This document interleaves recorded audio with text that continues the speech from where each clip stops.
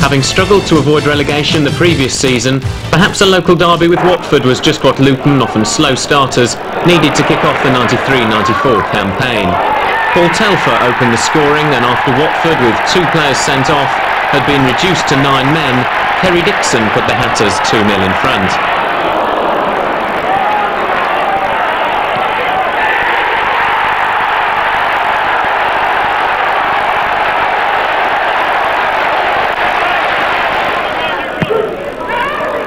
Paul Furlong's late effort was mere consolation.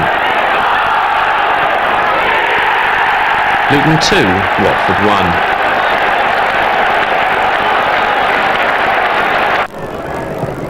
Then to Cambridge for the first round of the Coca-Cola Cup.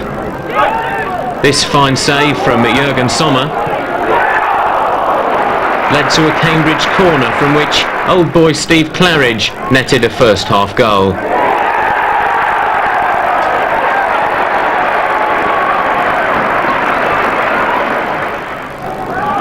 The second division side continued to press, and Sommer was again called into action to keep Cambridge at bay.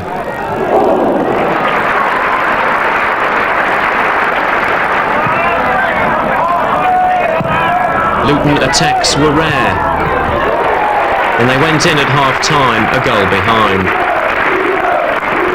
They hit back in the second period, Jason Rees hitting the bar, but they would have to overturn a 1-0 deficit at Kenilworth Road a week later.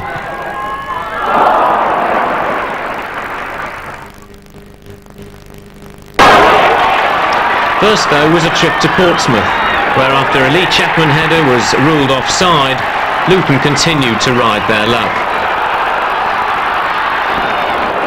This John Dreyer tackle was adjudged a back pass, which, when Jurgen Sommer caught, produced a Portsmouth free kick. Somehow Luton survived that scare, but a mistake by Kerry Dixon was to set up the opening goal for Paul Hall.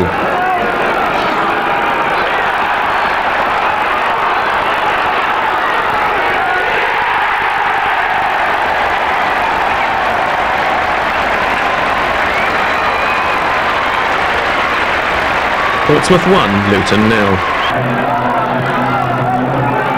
And so Cambridge once again, John Hartson going close.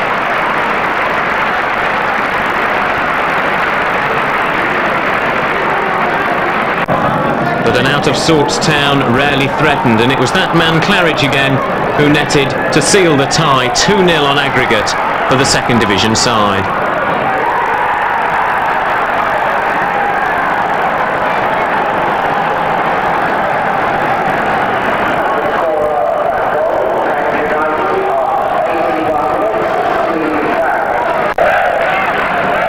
Promotion-chasing Nottingham Forest were next, and fell behind to a league debut goal from John Hartson.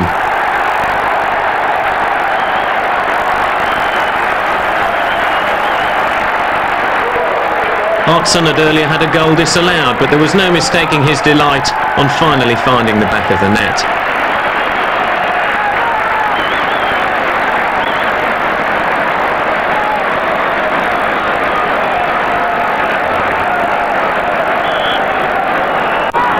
But Luton-born Kingsley Black, £1 million sale 2 seasons before, was to score an equaliser for his new side.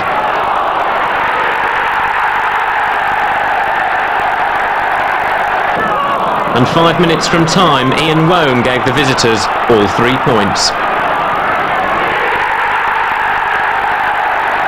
Luton 1, Forest 2.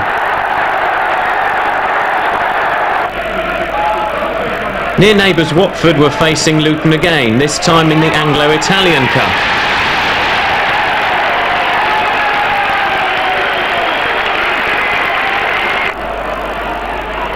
David Preece equalised a Hornets opener.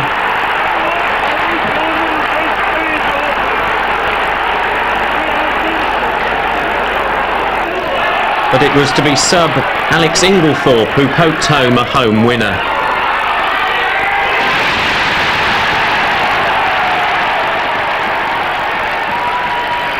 Watford 2, Luton 1.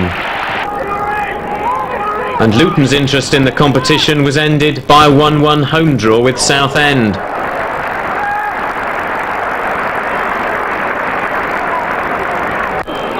Ricky Otto's free kick gave the Hatters an early scare.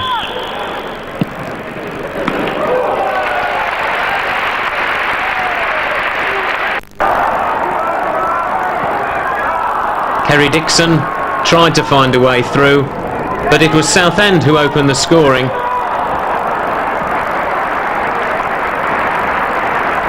Sommer's save producing a corner, which ended up at the feet of Derek Payne.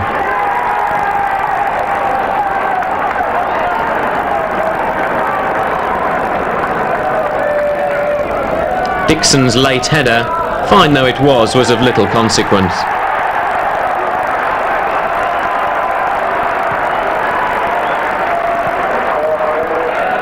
Priest clipping the ball in, and the former England striker finding the corner of the net.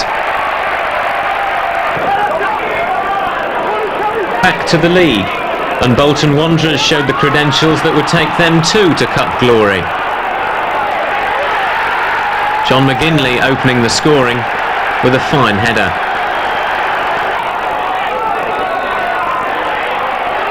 Luton did their best to grab an equaliser. Kerry Hughes going close on this occasion. And then David Priest firing wide.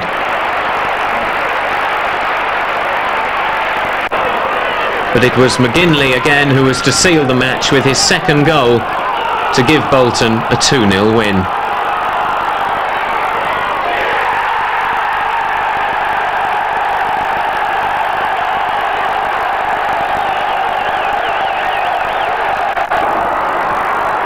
A midweek trip to Tranmere was hardly the ideal tonic, and the only bright spots were an Ian Benjamin goal and the arrival of Alan Harper.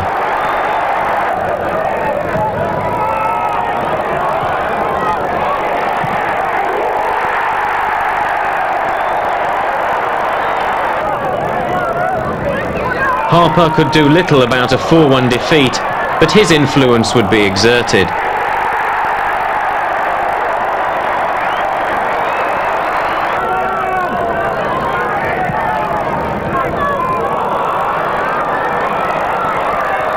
Benjamin's goal gave Town fans brief hope of some sort of fight back.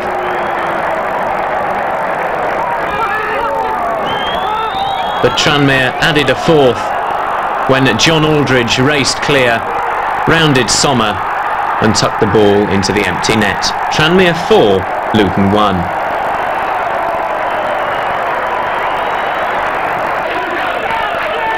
Middlesbrough's Ayresome Park, like Tranmere, offered little reward, but reward there was, with the first league point since the opening day of the season.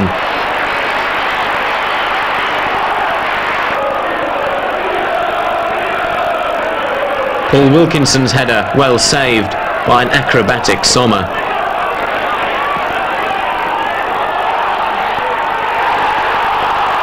That effort was later credited to John Dreyer, who had the woodwork to thank from saving him from an embarrassing own goal.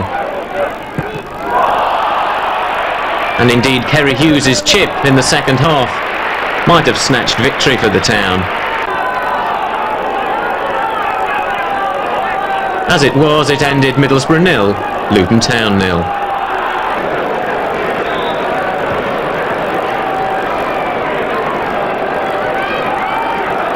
At Birmingham, the Town fell behind to Carl Schutt's header.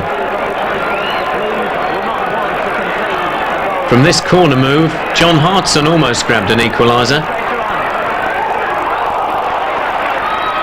But it was Birmingham who had the better chances and really should have sewn things up early in the second half. Sommer again to the rescue. But Paul Telfer was to grab an equaliser.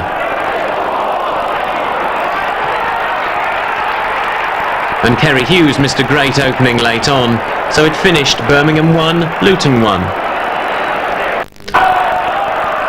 Struggling for goals, Luton entertained Barnsley, who lost skipper Jerry Taggart after just 3 minutes for this foul on Julian James.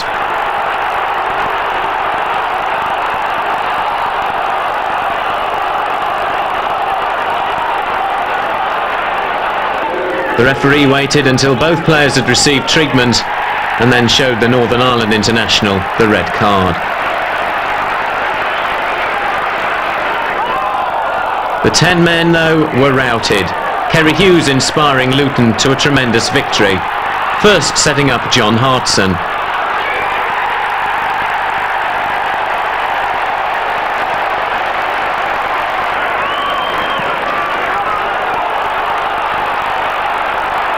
Then it was Martin Williams who squared the ball to Scott Oakes for number 2.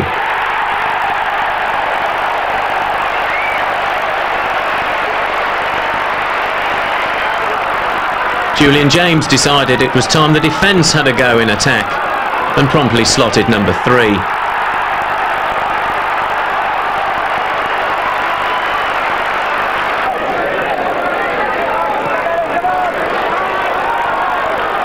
And then it was Hughes again, unselfishly squaring the ball for Scott Houghton to make it 4.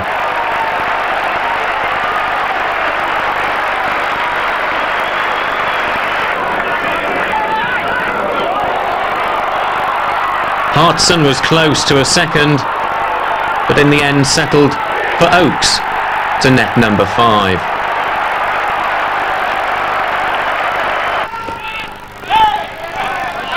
"5-0 winners on Saturday, it was back down to earth the following Tuesday night at home to Bristol City. Marvin Johnson conceded a penalty early in the second half, and it was calmly converted. The second goal soon after sealed all 3 points for the visitors. Luton 0, Bristol City 2. At Derby, the Hatters were outplayed in the first half, yet only a Jurgen Sommer error allowed Paul Kitson a goal.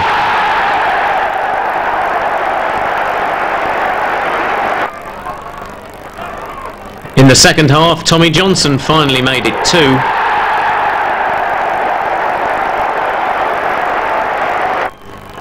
While Martin Williams' late header gave a flattering 2-1 scoreline.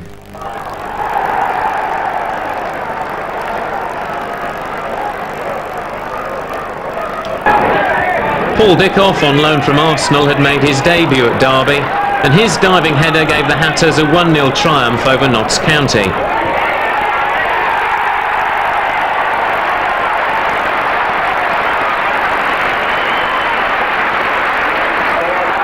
And it could have been more.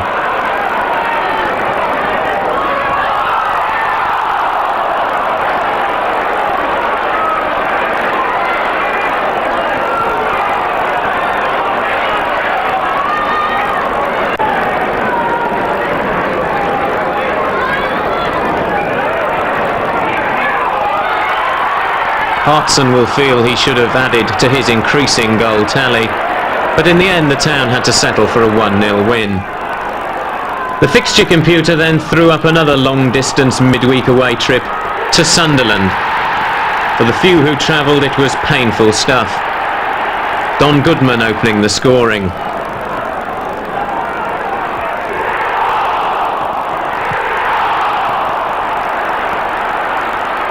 Plenty of ammunition for the Roker Raw, as this free kick gave Sunderland a 2-0 lead and a comfortable victory.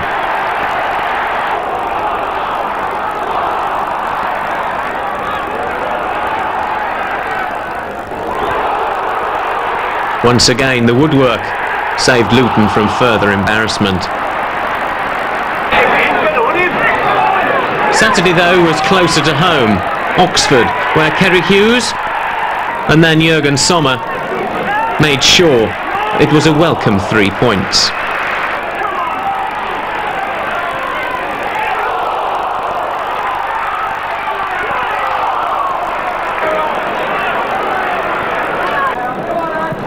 Table-topping Leicester were a different proposition and won 2-0 at Kenilworth Road. Hartson went close early on, but when Telfer was adjudged to have handled, Leicester went 1-0 up from the penalty spot.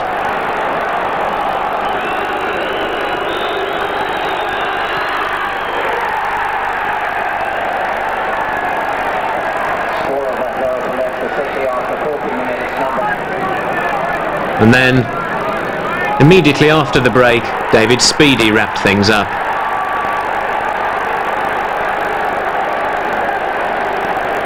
Luton 0, Leicester 2.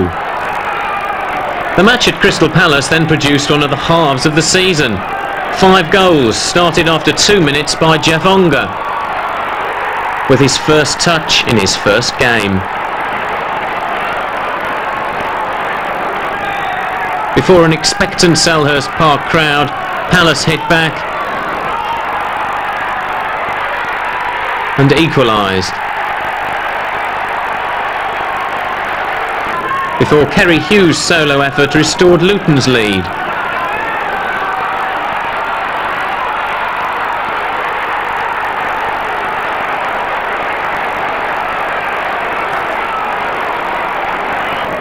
But the eventual champions went 3-2 up.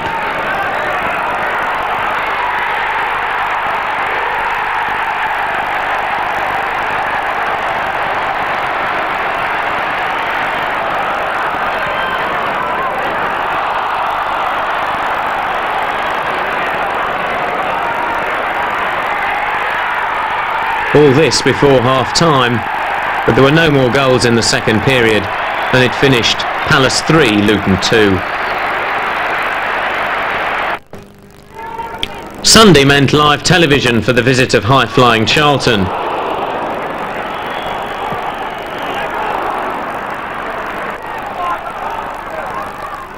And it was left-back Marvin Johnson who set up Paul Telfer for a surprise winner.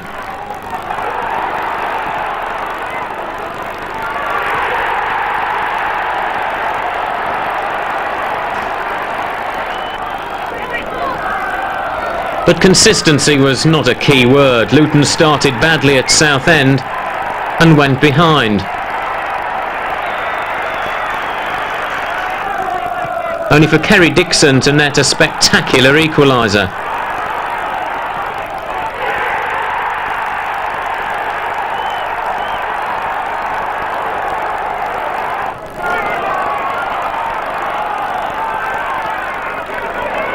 But then Jonathan Hunt consigned David Pleat's side to another away defeat.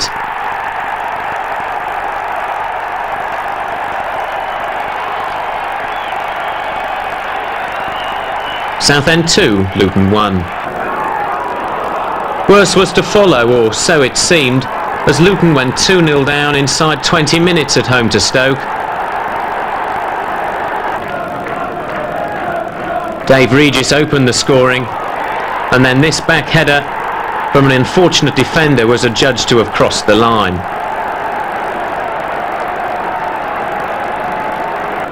But then the town staged an astonishing fight back to go 3-2 up at half-time.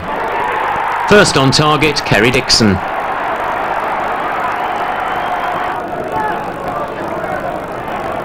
Then Alan Harper set up Kerry Hughes, 2-2.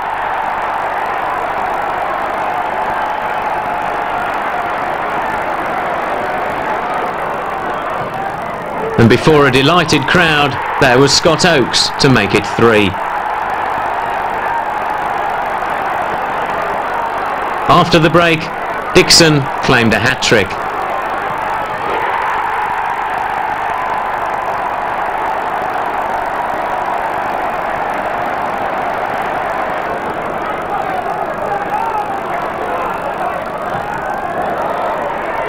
Oakes' cross setting up his third for a 5-2 lead.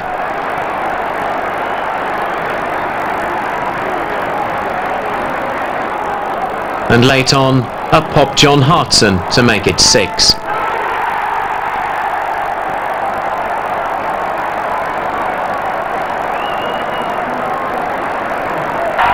Again, though, the upturn didn't last, as Charlton avenged their defeat of a month before with a 1-0 triumph of their own at the Valley.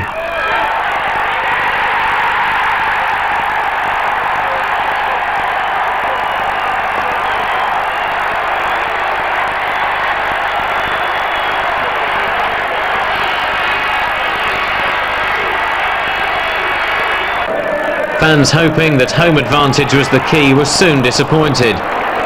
Luton had chances against Tranmere,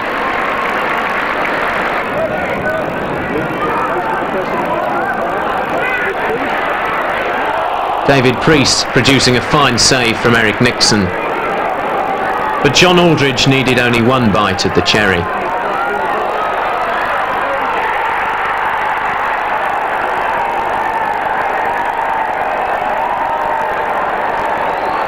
Luton 0, Tranmere 1. It was hardly Super Sunday when the Hatters went 2-0 down at Watford.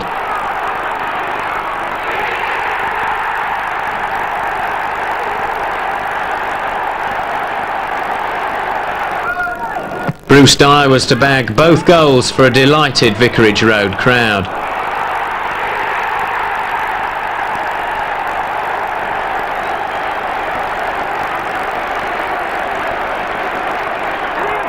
But David Priest was to start Luton's fight back after a strong run from Kerry Dixon.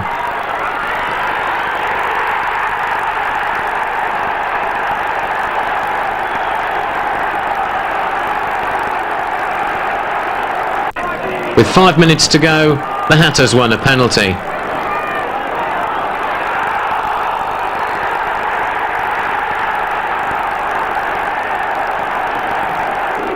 Up stepped John Dreyer to secure a point that started a 10-game unbeaten run, the prelude to Wembley and some of the best football of the season.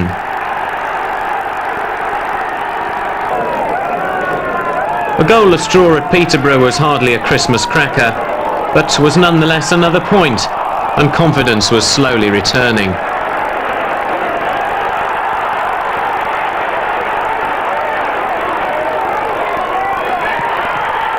Dixon might have snatched all 3 points late on.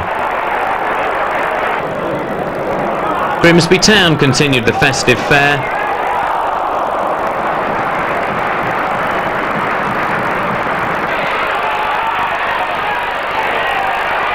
This effort from Dixon, Luton's best chance early on. But the Mariners went in front early in the second half.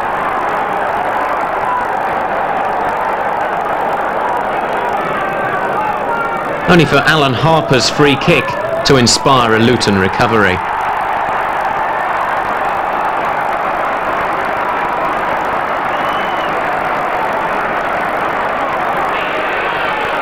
A rare goal from the increasingly influential midfielder, and well worth seeing again. Luton's victory completed with this spectacular long-range effort from Kerry Hughes.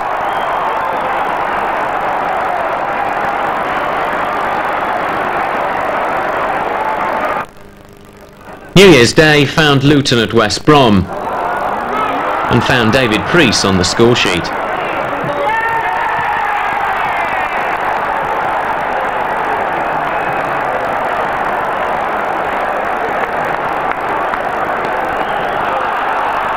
Second half pressure though had to tell, and the Baggies bagged an equaliser.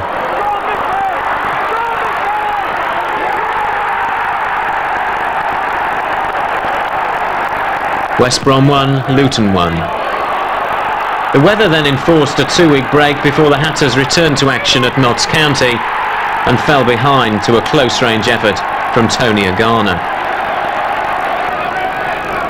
But 2 late goals from Kerry Dixon gave the Hatters a 2-1 win.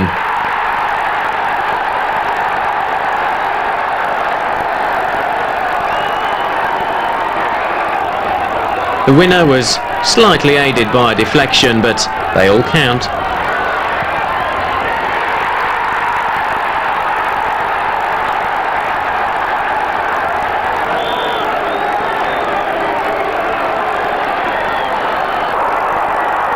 And so to the FA Cup, and at the second attempt Luton entertained Southend with the next round prize, a trip to Newcastle having already been drawn. Paul Telfer provided a worthy winner.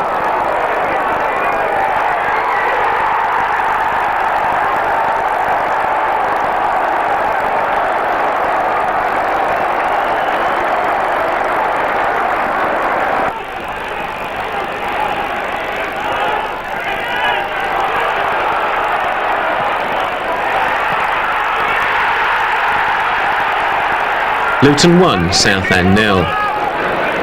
Cup fever was beginning, but first came the visit of Derby. And that man Telfer again.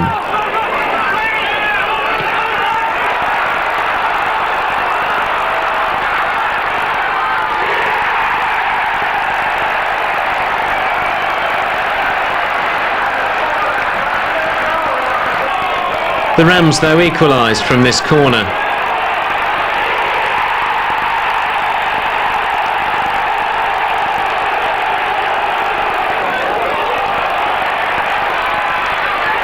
Dixon went close to putting Luton back in front, as did Kerry Hughes, but with Hughes then sent off, things looked bleak. Scott Oakes, though, was to provide one of the best goals ever seen at Kenilworth Road. Sit back and enjoy.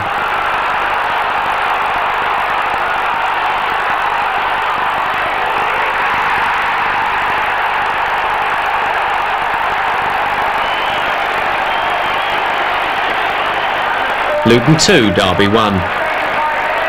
Certainly in the autumn there were some games to remember. 5-0 home win against Barnsley, 6-2 against Stoke, but it was inconsistent otherwise. Would it be fair to say there were off-the-field distractions as well? Well, I think there's always going to be off-the-field distractions, but no. The reason of inconsistency is because of youth and because of depths of squad.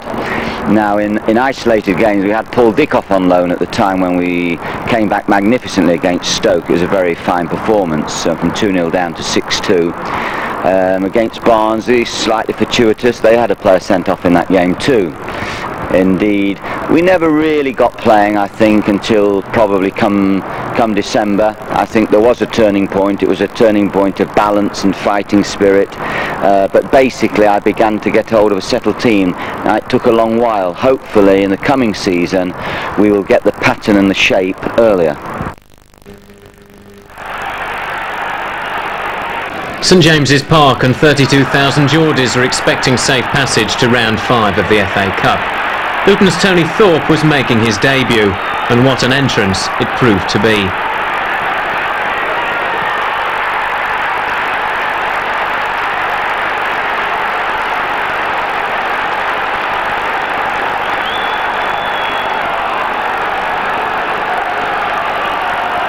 Thorpe's right foot shot gave Mike Hooper no chance, but Newcastle, inspired by Peter Beardsley, continued to press. And a disputed penalty when Harper was adjudged to have fouled the England international gave Beardsley himself the chance to equalise from the penalty spot.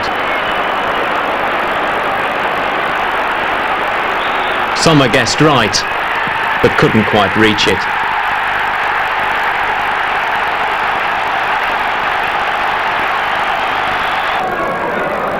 With cup confidence came league points, 3 in a 3-0 win over Oxford. Scott Oakes was again in spectacular form.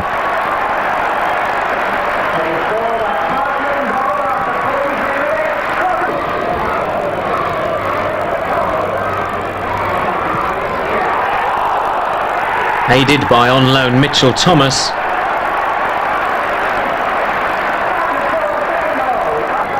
and Tony Thorpe again.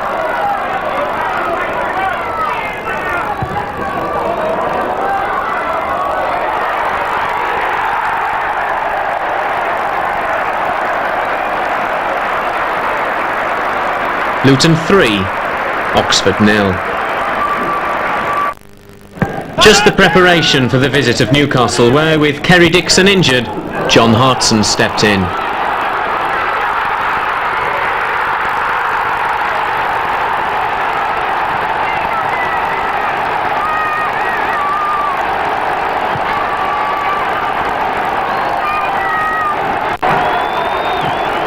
The young Welshman beat Hooper to the ball and then calmly found the empty net.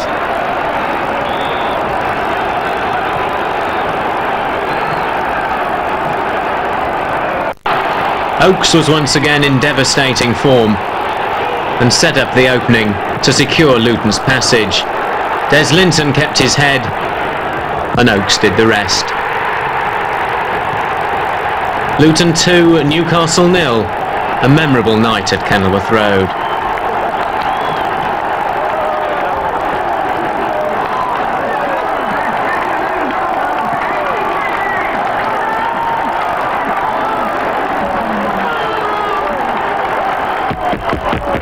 Hooper blocked the first shot, but with everyone in the crowd expecting Linton to blast it, he calmly set up his former Leicester colleague to put Luton into round 5.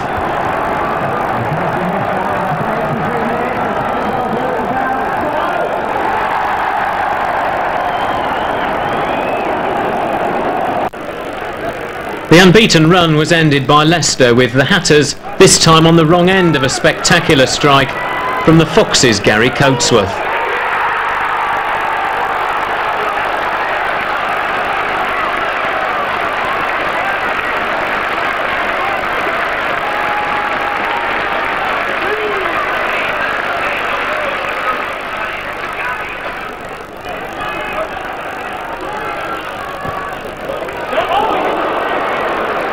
Luton hit the post as they attempted a first half fight back, but early in the second period, despite a couple of suspicions of offside, Ewan Roberts made it 2-0.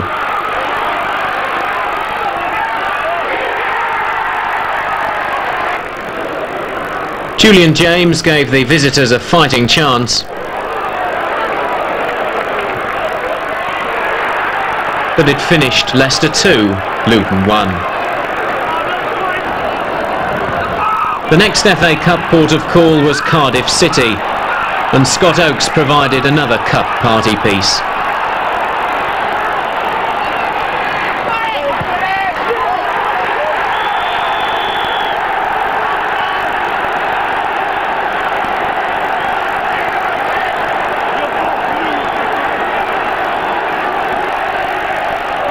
Cutting in from the left-hand side, there was no stopping him. Substitute Phil Stanthoe gave Cardiff hope with a second half equaliser.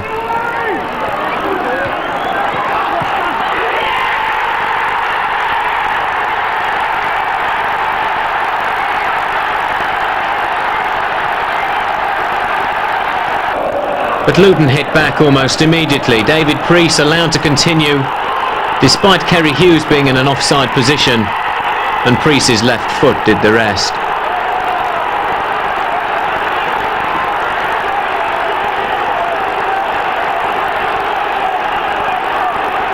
Cardiff 1, Luton 2.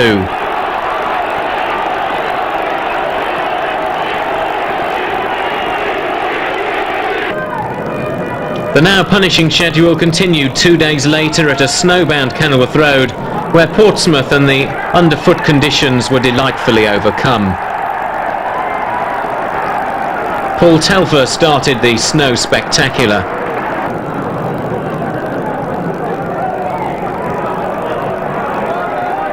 David Preece added a second.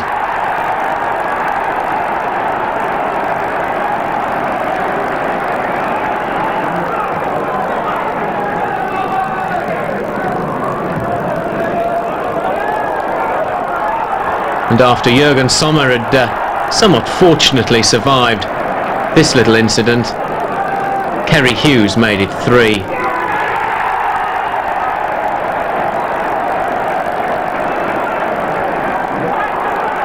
Scott Oakes, never one for the simple tap-in, made it 4.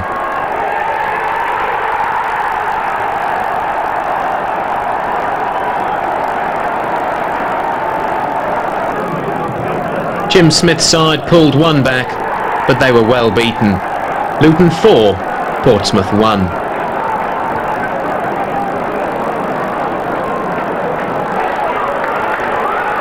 Kerry Hughes and Scott Oakes were again on target against old teammate Alec Chamberlain in the 2-1 defeat of Sunderland, which pushed David Pleat's side up to a season's best 14th.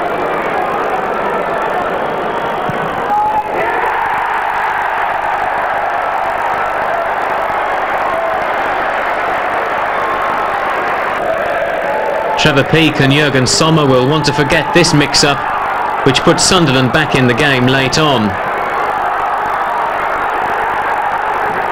But Luton held on for a 2-1 win.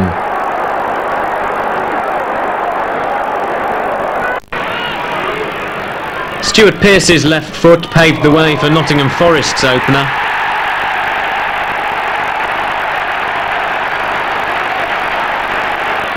and that famous left foot then hammered home the second from the penalty spot after Jürgen Sommer's foul earned him the red card.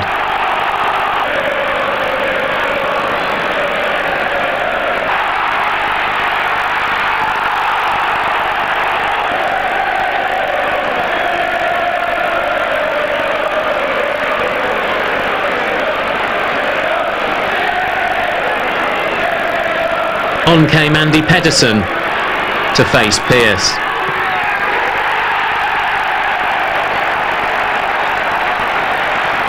Forest 2, Luton 0. Was the fixture pile-up taking its toll? Well, it looked that way against Middlesbrough.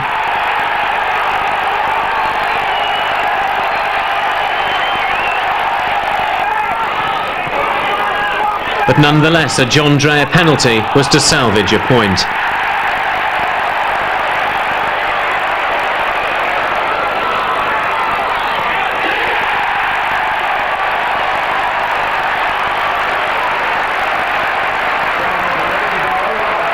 Looking at that cup run, it started on a Tuesday night in January. Paul Telfer scoring the winner against Southend.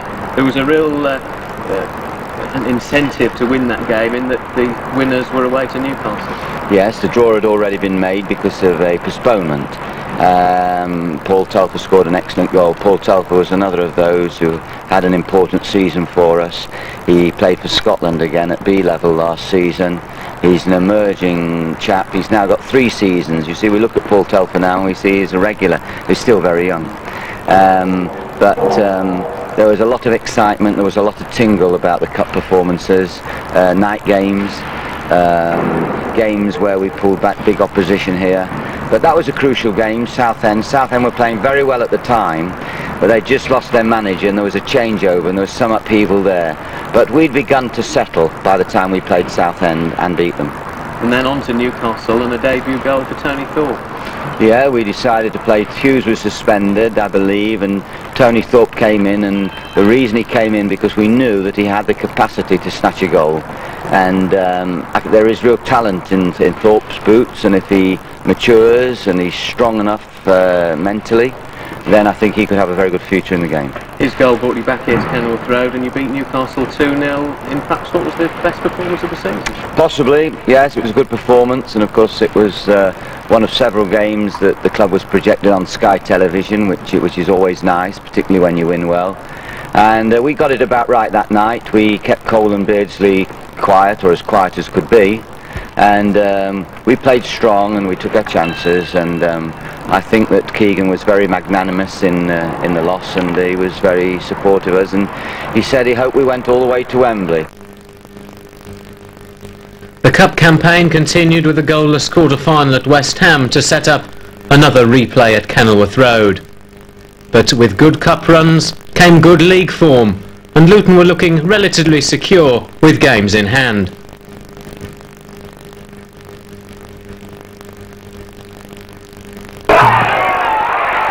Struggling Birmingham looked easy prey, especially after Paul Telfer's fine individual effort.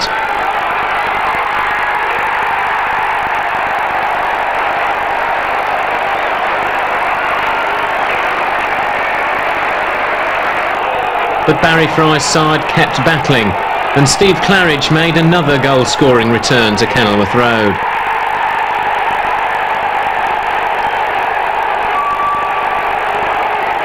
Luton 1, Birmingham 1.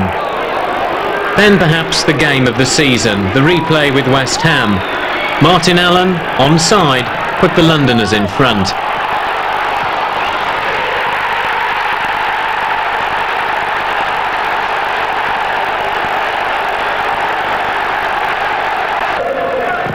After a neat 1-2 with Kerry Dixon, Scott Oakes, despite West Ham's protest, bagged an equaliser.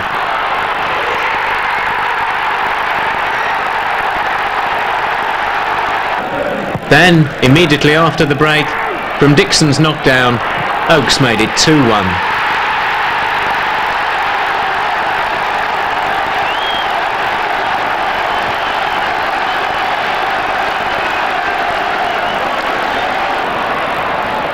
Pushing forward to try and secure the win, The Hatters were caught at the back,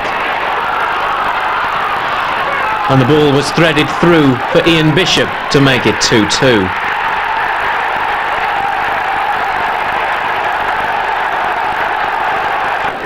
The night, though, was to belong to Oakes. His hat-trick secured a semi-final place at Wembley.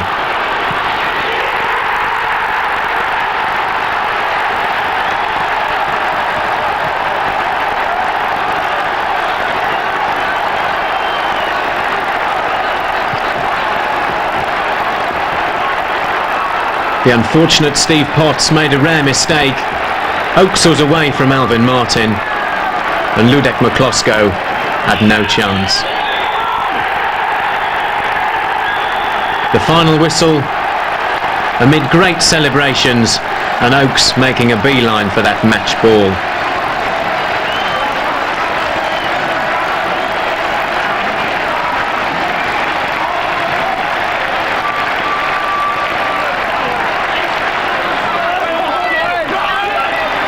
Disappointment for Billy Bonds, but delight for Luton Town and for Scott Oakes. Luton 3, West Ham 2.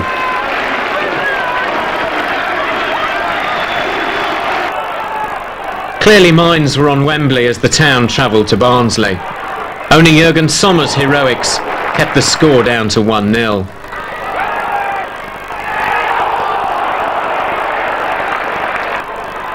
Barnsley must have thought they were never going to score, but finally, after an hour, they did.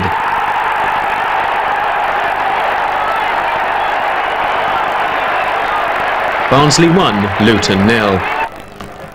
After his heroics at Barnsley, the giant American Sommer was at fault for the midweek opener at Millwall.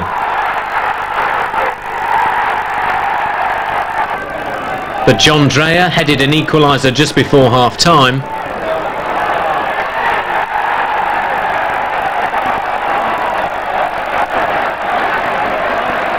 Only for Millwall to go back in front soon after the break.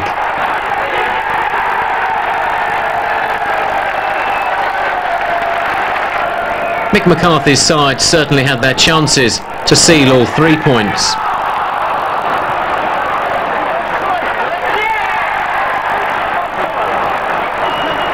Offside saving Luton on this occasion, but then the Hatters were presented with a second equaliser for John Hartson.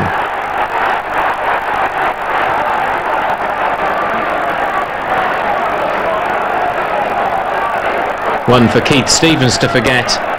Priest nipped in, Hartson did the rest.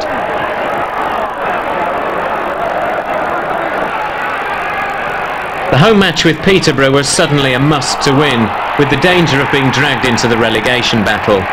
2 goals for Kerry Dixon secured a 2-0 win.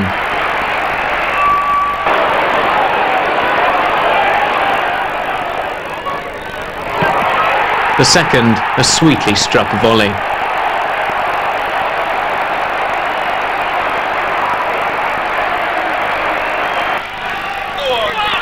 And with the semi-final at Wembley just 5 days away, Luton fielded a weakened side at Grimsby and paid the price with a 2-0 defeat.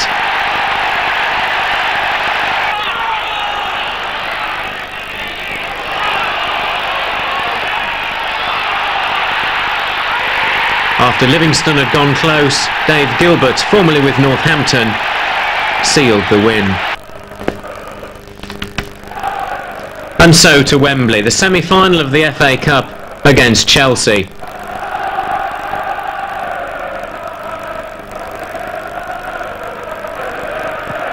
There was almost a dream goal for Kerry Dixon against his old club. Dimitri Karine denied him. But Gavin Peacock was first on the scoresheet after 14 minutes.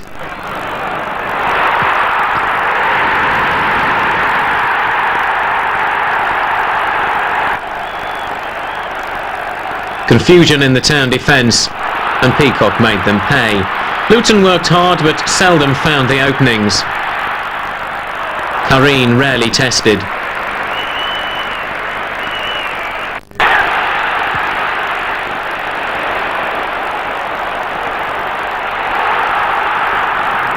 At the other end, Sommer out quickly to thwart this Chelsea attack. But it was Peacock again who effectively booked Chelsea's final place just 2 minutes after half-time.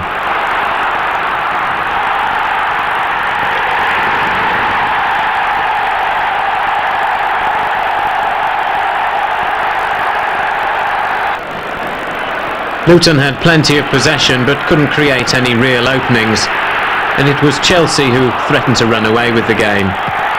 Sommer again to the rescue, but it stayed Chelsea 2, Luton 0.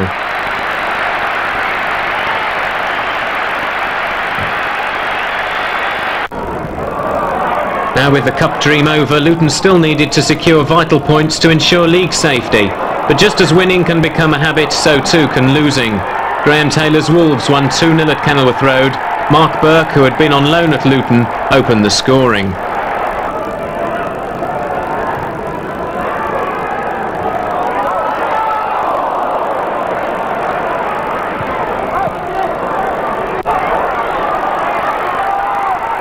Luton did their best to force an equaliser. David Priest denied. But it was Wolves who secured the points with a goal from Steve Bull.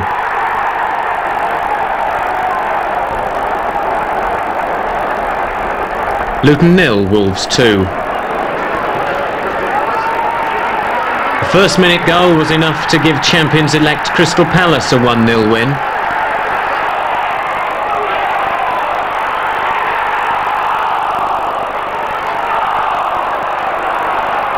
And the cup exploits were beginning to take their toll on Fleet's side.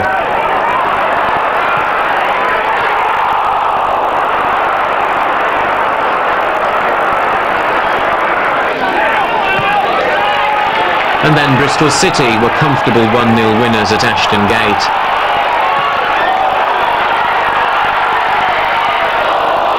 David Green's interception provided the home side with a corner. Jurgen Sommer couldn't hold it, and the home side were 1-0 up. Wolves then beat Luton again, 1-0 at Molineux, although the town deserved a point from a much improved performance. Guy Whittingham scored the only goal of the game.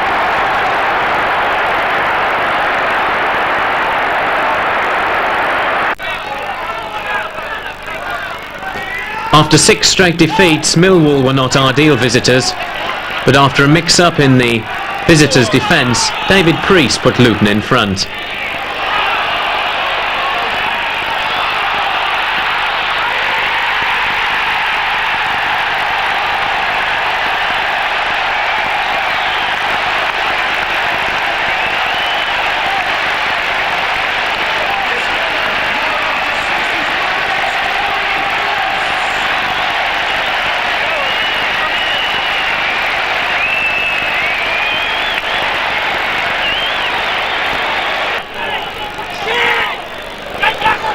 But John Kerr's equaliser for Millwall kept town minds firmly focused on avoiding the drop.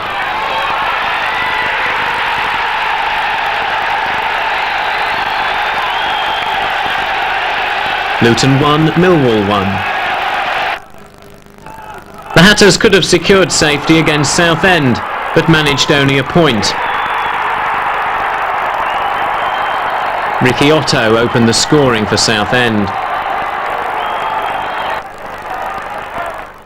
But John Hartson's header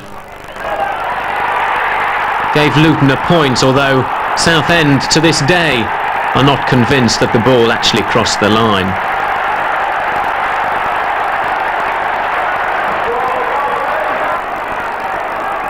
West Brom came to Kenilworth Road for the final home match of the season, themselves in deep trouble, and the match reflected the desperation stakes. David Priest opened the scoring, only for Bob Taylor to net a fine solo goal for West Brom.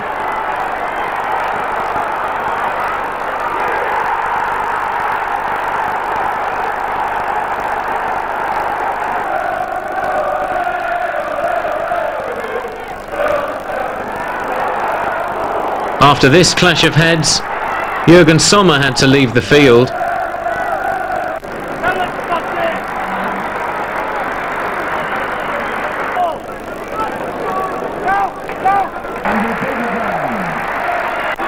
As did opposite number Stuart Naylor after this clash with John Hartson.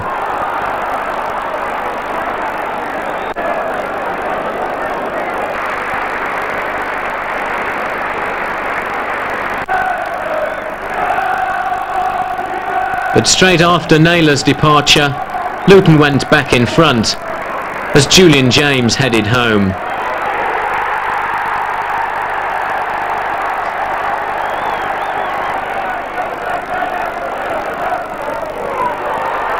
And John Hartson looked to have sealed it at 3-1. West Brom, though, pulled one back.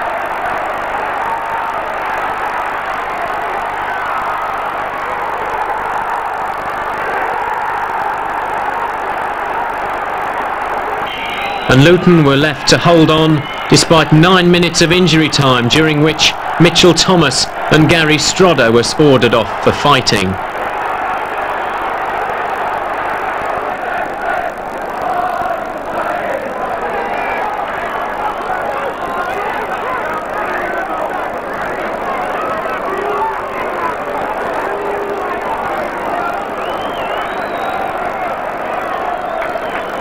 Ironically, the teams would meet on the opening day of the new season,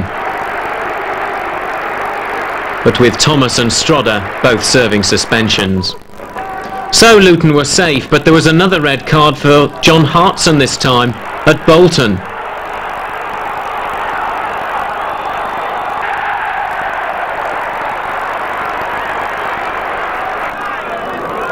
Kerry Hughes gave Luton the lead just before half-time.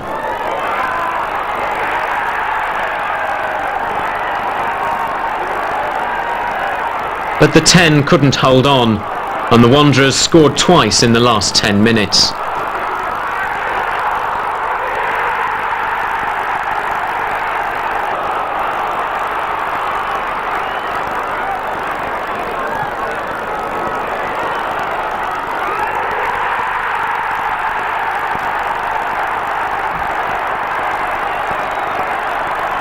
Bolton 2, Luton 1. At Stoke on the final day of the season, 17-year-old Kelvin Davis made his debut in goal, but was powerless to prevent the home side taking a 2-0 half-time lead.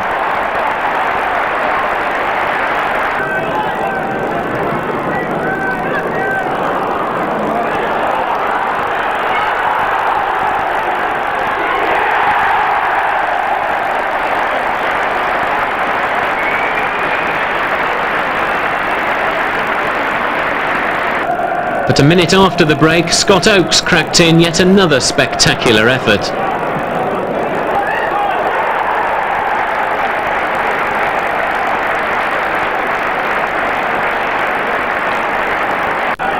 And after Ian Cranson handled on the line,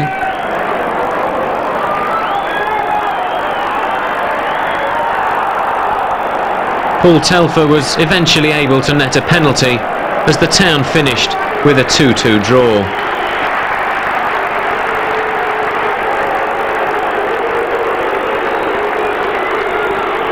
A mini pitch invasion took the players off the field, but they were soon back, and Telfer had kept his concentration.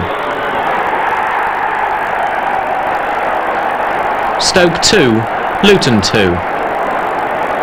If there was one moment in the season that stood out for you? Oh, so difficult. I think there was many good ones. Proud of our discipline at Newcastle. Thrilled with the result here.